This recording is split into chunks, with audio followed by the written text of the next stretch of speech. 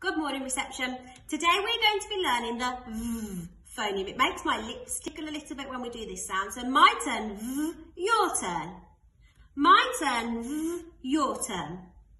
So we're going to have a go at reading some words with the V sound. And then Mrs. Gonzalez, you've got some for me to write, haven't you? I have, yes. Right then, so have a look at this. So we can see the V phoneme at the beginning of this word.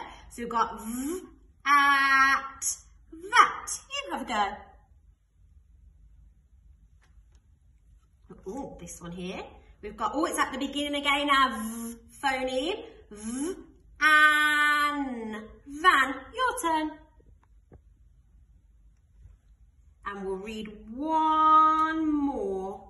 So we've got, oh, this is a bit of a longer word here. So we've got V, is, it, visit. You have a go. Okay, Mrs. Gonzalez, have you got some words for me to write with our new V sound here? I have. Could you have a go at writing the word vet? Yes, let's sound it out first. So we've got V, et. So I can hear the V sound at the beginning. So we've got V, the sound in the middle, V, et. I know what that looks like. And then I can hear the T at the end. So we've got V, et, vet. Oh, well done. Could you have a go at writing the word vest? Oh, I can hear 4 sounds in that word. So we've got V, est. So the V is at the beginning again. Then we've got the E. Then I can hear the st. V, est. Okay, got it. So V, est, vest. Oh, and this is your last one now, Miss Evans. Could you have a go at writing the word? Now, this is somebody's name, and it's Vic.